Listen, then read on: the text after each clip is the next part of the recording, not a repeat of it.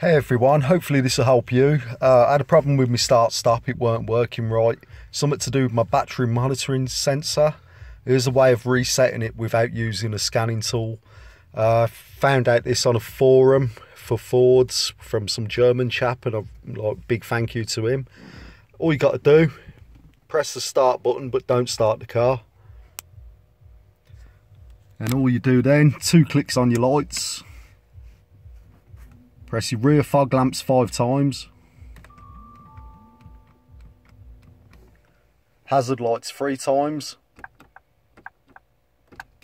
Then your battery light should flicker 3 times.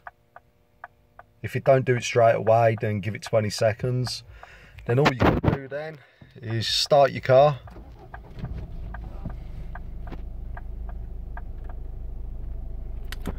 Now all you need to do is make sure you drive around for a good 20 minutes or so the car relearns everything.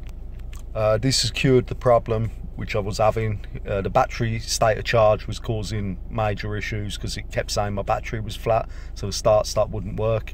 This has cured it, and like I say, full thanks to the chap on the forum. Thank you, hope it helps.